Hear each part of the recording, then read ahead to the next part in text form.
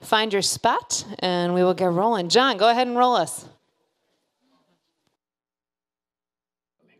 Hello, my name is Kachungo Takaling, and I'm the creative director of the Ak Rock Music Festival. And on behalf of the Ak Rock team, we would like to express a huge Uyana How Unajesh to everyone who helped make the festival a huge success. From the amazing musicians who shared their gifts and music, to the volunteers, our community partners, to our generous supporters, the support staff of Tlingit and Haida, and the Juneau Arts and Humanities Council, and most importantly of all, to all of you that came out to witness 3 nights of Indigenous excellence.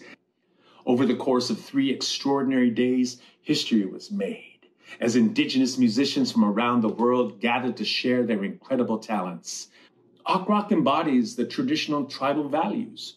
Hold each other up, a reflection of the collaborative partnership between Tlingit and Haida and the Juneau Arts and Humanities Council. This commitment to fostering cultural diversity and promoting Indigenous artists has left an indelible mark on the music industry that will echo for generations to come. We hope that all of you will join together with us as we look forward to Ak Rock 2025, endeavors that will further uplift and empower Indigenous excellence. Uyana Biuga.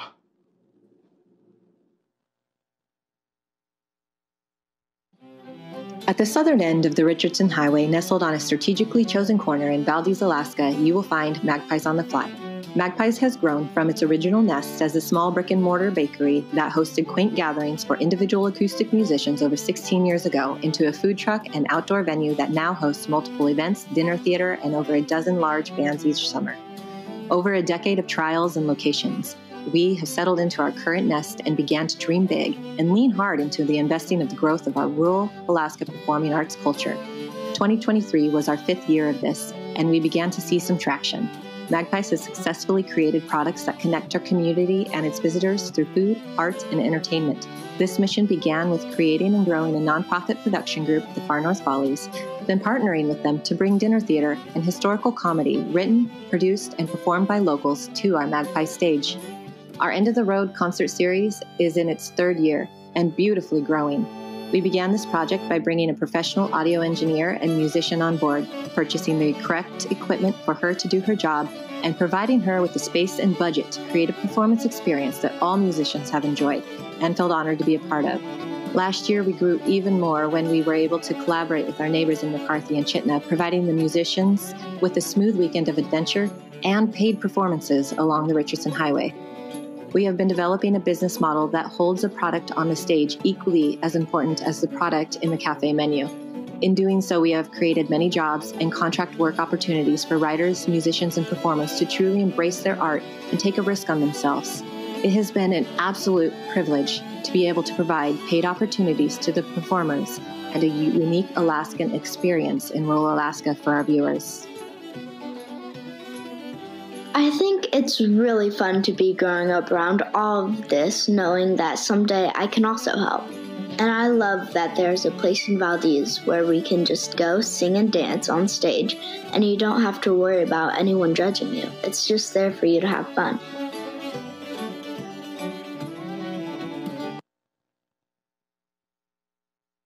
Hey everybody, we are Luna and Ursus from Homer, Alaska. We had a good year. We released our first recording project, a 5-song EP, and we traveled around playing a bunch. We actually doubled the amount of gigs we had played the previous year, from 30 to 70, all in Alaska, mostly on the Kenai Peninsula. And our best, most enjoyable, largest crowd that we played to was at the Leva Amp Series in Soldotna, opening for Pipeline Vocal Project. And that was amazing. Big crowd, great sound system. Yeah, that's good. And now we're just working on some new singles with a new producer right here in Homer. And we're super stoked about getting those out, cranking that Spotify algorithm, and just growing our fan base. And just looking for new gigs, playing new places, playing more places. We just want to just keep playing more and more. And always. Yeah. Oh, hi, my name is Spenard. I am a local singer and songwriter here in Anchorage, and I specialize in R&B, soul, gospel, and OPM, which is Filipino music.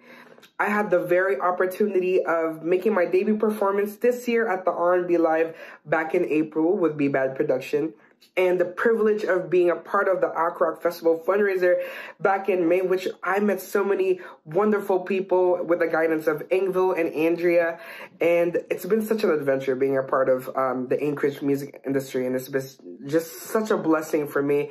And I was recently signed actually with B-Bad Productions, booking and management under the mentorship of Andrea Antoine, and I am looking forward to so many projects in 2024, and I would like to formally invite you to my debut concert with my fellow artist, Jezzy Tangia, in March 9, and I would love to see you there. And lastly, I just want to wish everyone a good day at the Alaska Music Summit. Maraming salamat and mabuhay.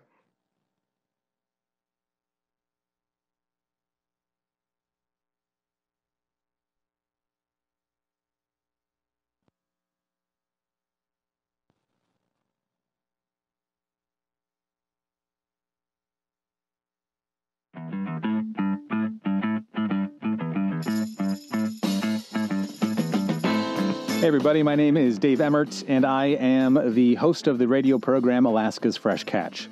It's a weekly music program heard on 7 stations across the state that focuses on new music, with a special spotlight on music coming out of Alaska. Now, 2023 was a big year. We built the show. We've done over 40 interviews, done a bunch of specials, and even took it on the road and did a show down in Sitka. That was a lot of fun. So 2024 is going to be a lot of the same, but bigger and better, so stay tuned for that. But I thought it was important to participate in the Alaska Music Summit because I wanted to be a resource for the folks attending as a broadcaster. So if you're an Alaskan musician, by all means, I'd love to hear your music. If you're working on a music or music-adjacent project, drop me a line. I'd love to chat about it on air. And even if you have questions about the radio side of the music industry, happy to answer those questions or point you in the right direction as well. So that said, big thank you to Marion and everybody over at AKIMI and Music Alaska for all their hard work for the summit. And I'll see you guys in the rest of 2024. Hey, Alaska Music Summit. I'm Zane Penny. I'm a local singer and songwriter from Anchorage, Alaska. I'm visiting family out of state right now. So that's why I'm not wearing a winter coat. But 2023 was the best year of my life musically and just in every way.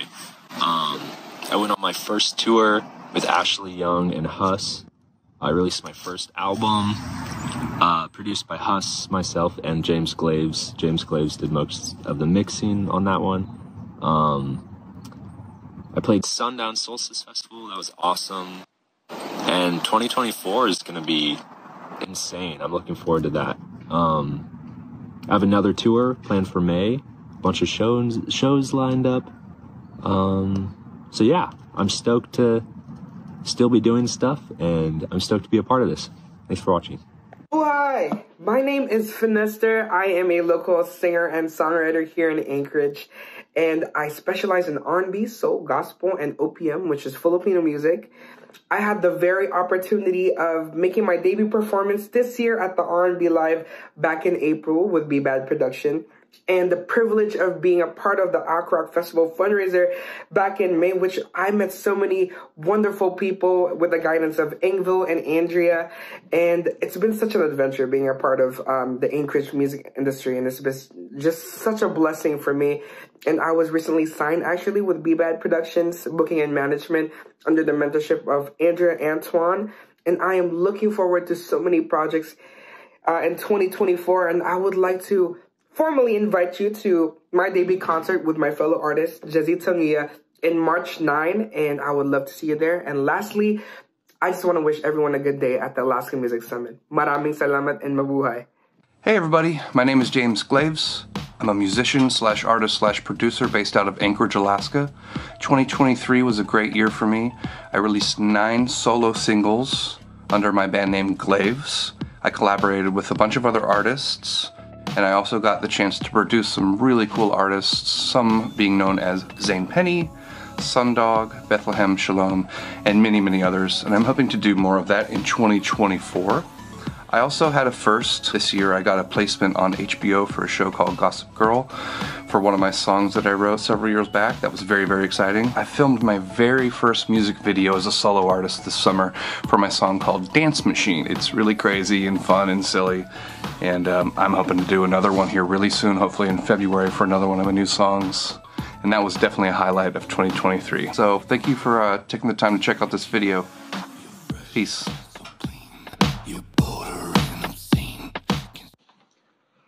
Hi, my name is Mark Manners.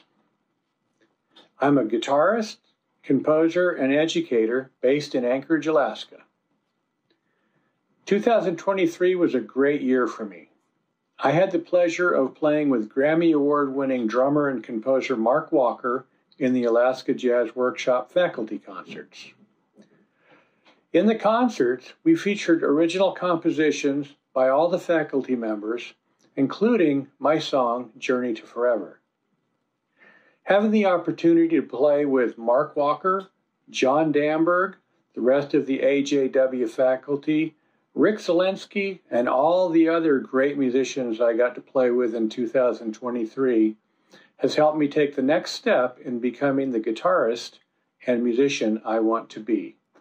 For more information, visit my website at markmanners.com.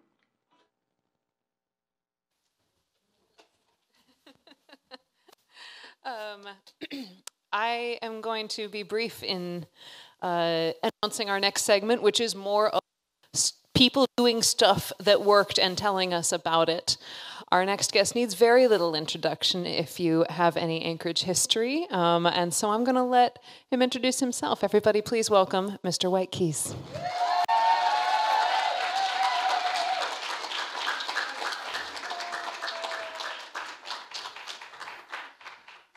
Okay, fabulous. Oh, man, it's good to see all you here today. I mean, all the cool guys are here. This is really cool. Okay, so I'm Mr. Whitekeys, and let's see here. Okay, we're going to start. All right. So, the magic of PowerPoint. All right. So I'm Mr. Whitekeys, and what they wanted here at the Music Summit was somebody who was a brilliant musician and hilariously funny, and until that person comes along, you're going to have to settle for me. So this segment is about, what works and, how can you be more successful in the music business, get bigger crowds, more money, and it's all summed up by the old-time comedian George Burns, who said, "It's a pleasure going broke in a business that you love." Now, we all know that, the music business is not all about money. I mean, we're not basically in it for the money. We're in it for a good time and to play the music that we do. But, you want to take advantage of what you can do. All right, so all of you, I mean, we started playing here back in the night, right here, right? We got a touchy button here. All right, I'm using the big button, okay. So we started out here in the 70s, 50 years ago in Anchorage playing music, and basically everybody in this room can play circles around me. I mean, I'm just a hack musician, and we, did what we did by making snotty comments and rude remarks, and that's, where we got to where we are today. But you can all play circles around me, but why is it that we figured out, or didn't even figure out, but we figured out, how to sell out virtually every show for 35 years. And it was a miracle. I mean, there wasn't any plan. It just sort of happened, and we learned stuff along the way. So what I'd like to do here is to share a little bit with you about what worked for us and what happened. And the thing is that we're going to do this. We can't do this in 15 minutes, but we're going to actually, Marion has set up a Zoom later on in March where we're going to go into this in detail and talk about what works and what doesn't. Okay, the music business is changing so fast it'll just make your head spin. I mean, in the old days, in the 70s when you started, the only place you could hear rock and roll was in a bar or in a concert or on the radio. I mean, there was no rock and roll on TV. I mean, at that point, it was still like renegade stuff, and it was not available. Well, okay, so what happened was that in the 80s we got MTV, and there was more rock and roll on TV, and that started to grow until we got into, man, the big, okay, all right, well, here, let's go back there. And now we get into a thing where every TV show has a rock and roll soundtrack, movies have rock and roll soundtracks, late night shows have rock and roll house bands and guests. There's rock and roll on streaming, on cable, on Netflix, on YouTube. It's everywhere. And what does that mean for you? Well, it means something really pretty incredible. And that is that you are no longer in competition with other local bands. You're not in competition with Blackwater Railroad or the Sugar Strings or Nervous Rex. They're all great bands. And music is not all about competition. It's not about competition at all. It's about collaboration. But you are actually in competition nowadays with guys like Beyonce, Taylor Swift, the Rolling Stones, Elton John. You were in direct competition with those guys because your audience can see these guys anytime they want. They can just turn on YouTube. They can turn on streaming. They can see them for free. There's no cover charge. They're not paying for expensive drinks. They're going to the refrigerator and getting a six-pack. I mean, they can see these guys, and you have to do something about that in order to not look like a complete monkey when you go on stage. I mean, these guys have got a bigger budget. I mean, Taylor Swift took in $305 million on one tour. I mean, it's incredible. And, you know, your audience is seeing these guys as well. Okay, so it's show business. These guys know about show business, and they are all exploiting it to the max, and that's why they're getting $305 million on a tour. A lot of musicians are resistant to the idea of show business. They think, oh, I'm not going to sell out my art. It's not about selling out your art. It's about enhancing your art. I mean, even if you paint a masterpiece, you do the Mona Lisa, it looks better in a good frame than it does if it's just nailed up to the wall. So that's what we're talking about here. And years ago, I read one sentence that really drilled this into me. This is, 40, 50 years ago. And it's something like that I've never seen before or since, okay? So there was a guy back, this is 90 years ago in the 1930s,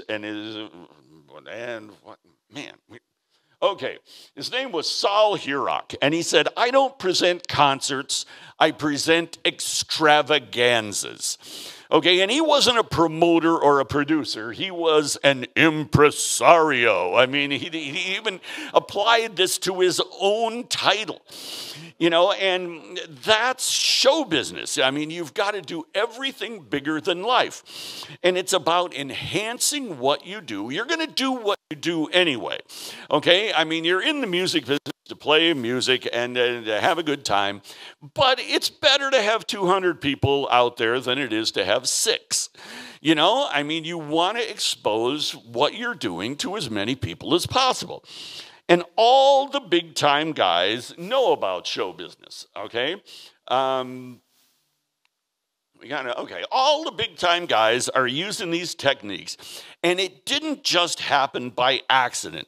They studied it, they learned the tricks of the trade, and there are tricks in any business. There are tricks of the trade, and you want to learn those. And one example was Motown. Okay, now we got Motown here somewhere. Okay, so Motown had some of the greatest artists of all time. I mean, they had the Supremes, they had Stevie Wonder, they had Marvin Gaye, they had the Temptations. These guys were some of the greatest talents in the history of rock and roll. But Motown also had a school. And if you were a Motown artist, you had to go to this school. It was like a charm school, a finishing school. And all their stars had to go to this school. They had to learn how to act on stage, how to talk on stage, how to do an interview, how to dress to go to the grocery store, how to act when you signed autographs for people. And nothing was left to chance. I mean, you think that these guys reached their status that they're at, that they have just because of their talent. That's not true. I mean, they had a school of you know, how to be in show business.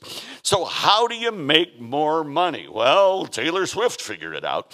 So one of the first things you want to do is realize you've got to work together with the clubs. If you're, and I'm talking about, you know, we're just talking about here in Anchorage and local clubs. You've got to work together because the club owners, if your band makes more money for them, you're in a position to ask for more of that for yourself. Okay? If you you draw the same crowd that everybody else does, well, why are they going to pay you more than anybody else? They're just not. So it's a collaborative effort. It's a joint venture. The club owner is not your adversary. You should be working with a club owner, and the club owner is just the middleman because really the audience is paying your rent.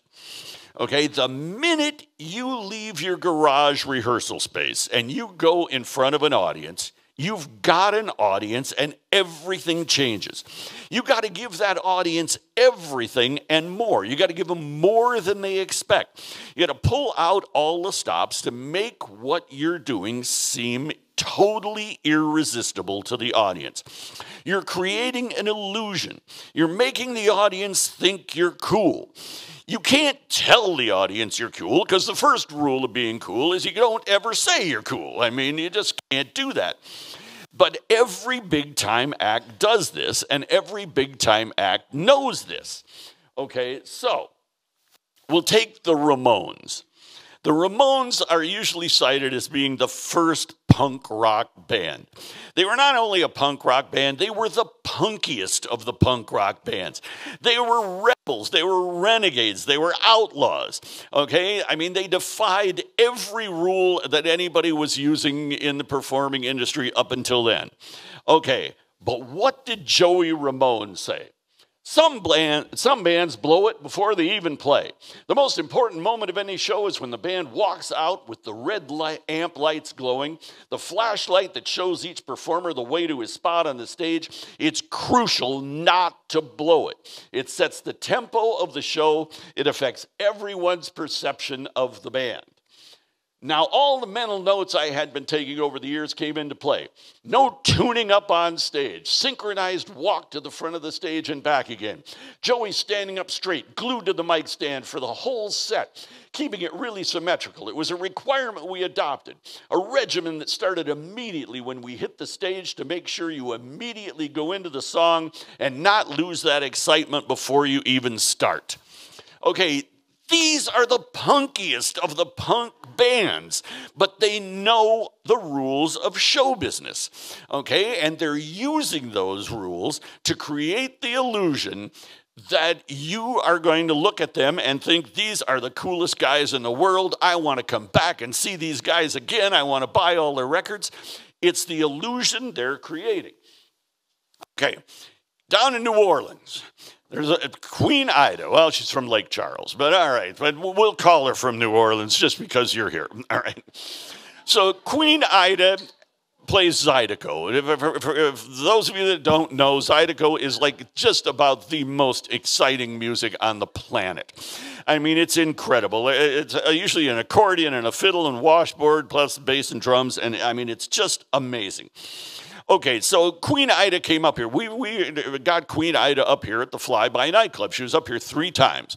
First time she was up here for a week, and it was gangbusters. So a year later, we brought her up again, and the weekend after she played here in Spenard for a week, she won a Grammy, her first Grammy.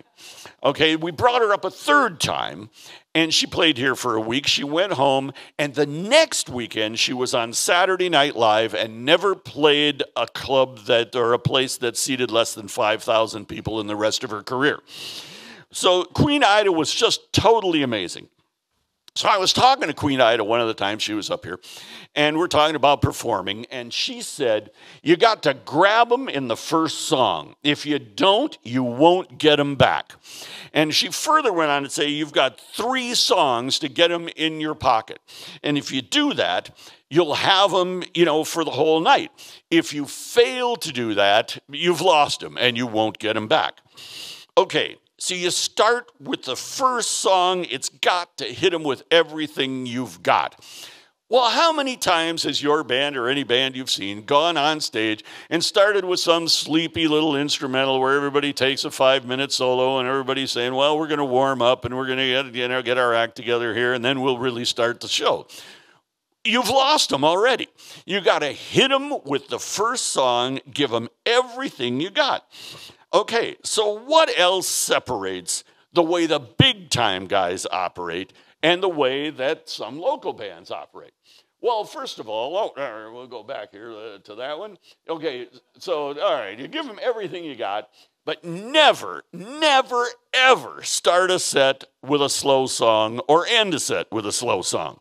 I mean, you want to hit these guys, you want to give them a reason to stay from the first song, and when you hit that last song of the set, you got to give them a reason not to go home during the break and wait around for the next one. And how many times I go to open mics. The open mic model is always somebody starting with some sleepy, slow song, and you got to grab them at the beginning. You got to give them a reason to like you. So it's just basic show business, but the big guys know that, and a lot of people on a local level, don't know that. Okay, so what's next here? All right. Okay, so you've got, have you ever seen Taylor Swift in a concert, finish a song, walk over to an amp, grab a beer, walk over to the guitar player and say, oh, what do you want to do next? Should we do a slow song or should we do a fast song? And do you want to start it with a guitar or maybe we should start with a drum roll? I mean, never. They will never do that. And the reason for that is that dead air is your enemy. In any part of the performing industry, whether you're on the radio, whether you're on TV, whether you're live on stage, dead air is the enemy. You just don't do it. Okay? How about this, all right? Have you ever gone to a Rolling Stones concert and see Keith Richards stop everything after a song and go to his amp and start fiddling with the knobs and flash his butt to the audience while he fiddles with his settings? I mean, these are basic tricks of the trade that all the big-time guys know. And we'll cover 1 million more of these in the Zoom presentation that we do coming up in March. And Marion will be announcing the date of that. I don't. Has the date even been set? No. Oh, I have to tell you. Okay, all right. So yeah, so we will do this, and we'll go into a lot more detail. But the idea is you're creating an illusion for the audience. I mean, it's show business. You're creating illusion for the audience. One of the greatest musicians I've ever played with was a jazz bass player named Billy Peterson, and he was up here several times, and he'd play with us. And you'd finish the night, and Billy Peterson would say, "We fooled him again." And that's it. I mean, no matter what kind of music you do, You know, the show business principles and techniques are the same, and they're designed to enhance your show, to make your band seem bigger than life, and to get you a bigger audience, okay? And so we'll leave with one more quote from George Burns. I mean, George, the old comedian, he knew show business, and he said, in show business, the key word is honesty. Once you've learned to fake that, the rest is easy. So, I want to thank you all for coming here. I want to thank Marion and Ingvild for putting this on. I mean, incredible. I want to thank you all, and we'll bring up our next presenter.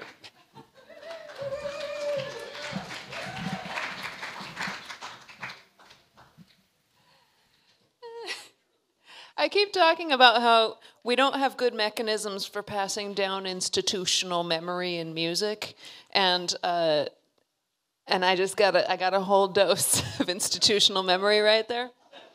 And I'm also visualizing sequin salmon outfits. So, can I get the Act 2 slides on there too? Because I was going to announce this after, but he spoiled my surprise.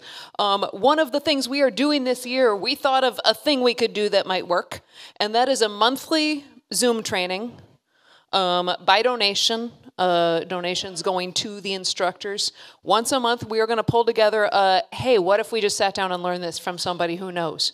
So in February, we are looking at, let's see, am I at the end? At the beginning. John's fiddling, sorry. Whoop, whoop, whoop, whoop, whoop. There we go, yay. So here's our office hours we're having tomorrow. We're going to continue office hours online all year, starting next month. In February, we're going to talk about how do you promote music to radio now, particularly college and local public affiliates, because that's who still plays local music. But we can't send them a stack of CDs anymore, so what do we do? So we're going to talk to some folks in Alaskan radio who care about Alaskan radio about that. Mr. Whitekeys is going to give us the longer version of what he knows about filling a house for 35 years.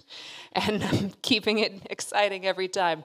And in April, some of you who are wonks like me want to actually get into the numbers for real. I would love to do that.